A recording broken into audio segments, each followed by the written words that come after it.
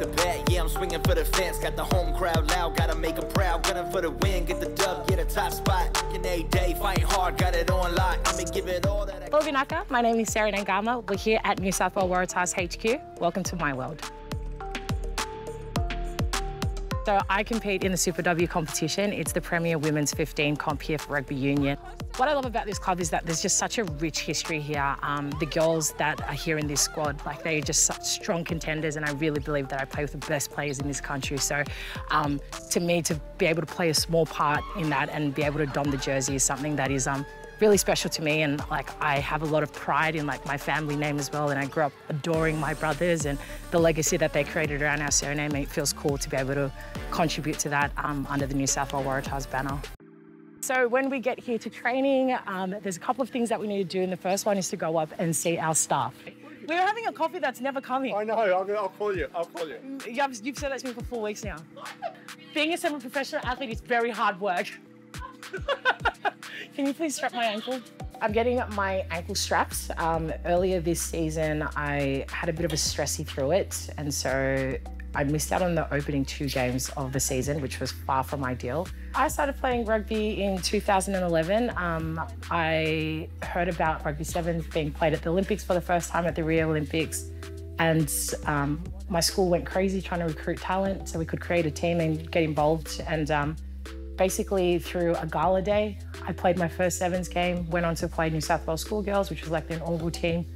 And then basically after sevens finished, they said, if you want to keep playing rugby, you need to go find a 15s club, because 15s happens all year round, whereas 7 is like quite specific to summer. Representing Australia at the Oceania tournament in Fiji was really special. I felt like it was quite a full circle moment. I'm an Australian-born Fijian, so being able to go back to where my parents are from and where our bloodline runs from was really special, and it was quite emotional, particularly the first time being able to put on the yellow jersey and sing the anthem in Fiji. It was special, and it's a fond memory that I hold on to quite closely.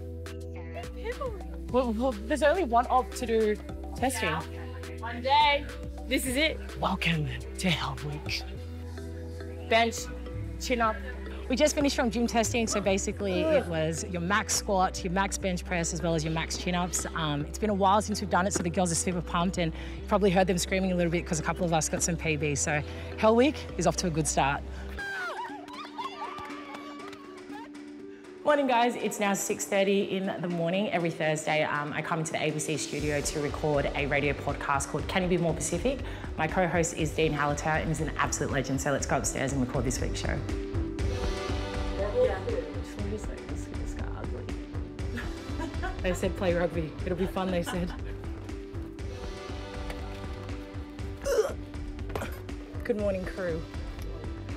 Nisam Bulvinaka, and welcome to another episode of Can You Be More Pacific? My name is Sera Naiqama, and as always, I'm joined by my media bestie, Dean Hallertau.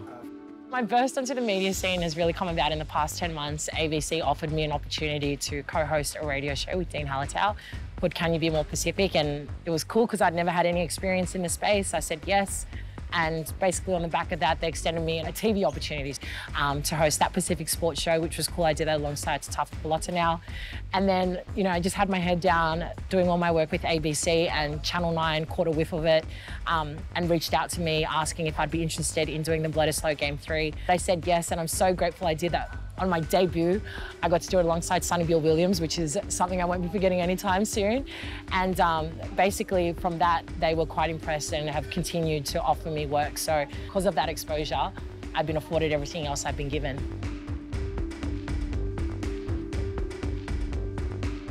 Well, it's now 9 o'clock and I'm at my full-time job. The struggle is real. The struggle is so real, trying to hold down the athlete life as well as a full-time job. But as you mentioned, the women's 15s code here in Australia is still a semi-professional sport, which means we need to be able to hold full-time jobs or a job in order to support ourselves financially. The juggling act is pretty hard, to be honest. Like, you know, you guys have been with me throughout last night and today. Like, you see how late we train till, how early my days start, and I have to back it up the next day. Having to do or live this way for as long as I have, which has been like the past 5 years, you just learn to hustle, because at the end of the day, you want to succeed as an athlete, and you'll make any sacrifices you need to be able to achieve it. My upbringing was definitely chaotic, but there was a lot of love in it. My parents separated when I was quite young, but my siblings and I are quite close because of, I guess, the adversity that we faced at a very young age. But despite my parents' differences, there was a lot of love, and I spent a lot of time actually with my bumbu and my papa. They had a heavy hand in bringing us all up, and yeah, I'm just really grateful for them because I feel like life would have looked quite different without them. I love going back to Fiji. It's so special. From the moment you land in the plane and you look around, like, everyone looks like you, and it's special. You just have this strong sense of belonging, and that's definitely what I feel. It's also great to see family. Being a Fijian to me means absolutely everything. It's the core of my identity, and you know, when I think about what I was like quite younger and being able to own my Fijian identity, I probably didn't feel like I could because I didn't speak the mother tongue. But now that I've come into my own and I feel like I have such a deeper and stronger connection to my culture, my identity is pivotal in my day-to-day life. And I think that now when I see the reflection of myself in the mirror, I take so much pride in like the color of my skin, the texture of my hair, and it screams, I'm a Fijian woman, and like I'm so proud of it. So I feel like it's been a journey being able to embrace my identity, but I couldn't be prouder of where I am right now.